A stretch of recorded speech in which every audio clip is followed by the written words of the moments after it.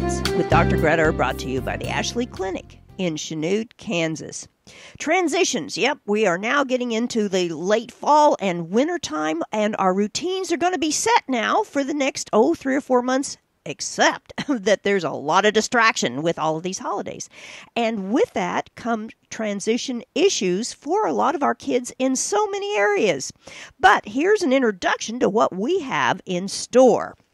Over the river and through the woods to grandmother's house we go. Anyone going for Thanksgiving somewhere else? Well, will Johnny throw up on Grandma's new rug? Will Susie her tantrums throw? Oh, yes, whenever we have transition changes, young children have a very hard time adjusting sometimes, and that can lead to behaviors that are, well, not necessarily as happy as they could be. So what can you do about transitions and getting ready for the winter?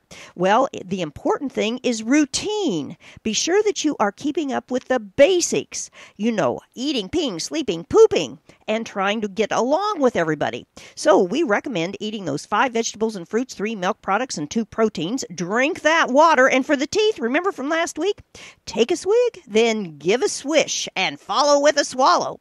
And how about sleeping without the cell phone or media on and go to bed at the right time in the first place?